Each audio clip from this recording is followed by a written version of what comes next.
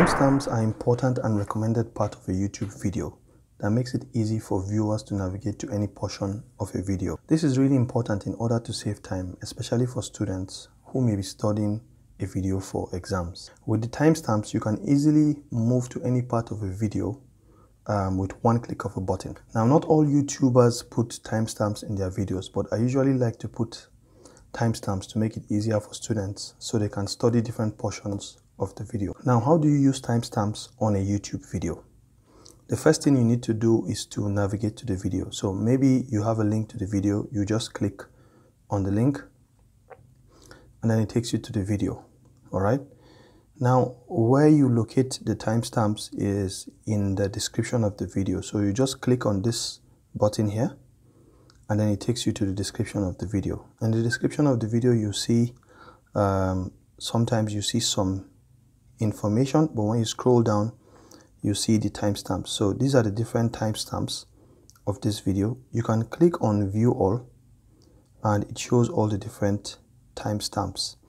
Now, different YouTubers put different titles to their timestamps. Like for instance, me, I used chapters here for my own title, but you can put time code, you can say timestamps, it doesn't really matter.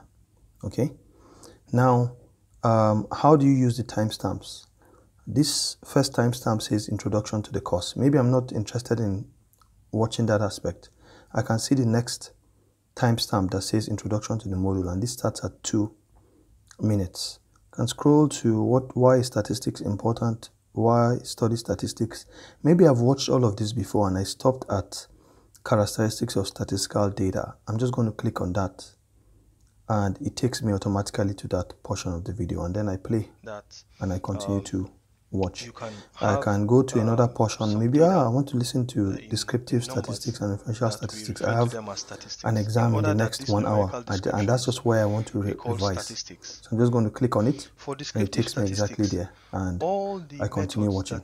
We can use all right, that helps us to organize the data, helps us to summarize the data, and helps us so to these are all this the data timestamps in charts, the video. graphs, now this will make your studying easier, and I hope this will help you. That's all I have for you folks, and I wish you all the best. See you in the next video. But if we understand that until then, data is not peace. Sometimes we're not able to collect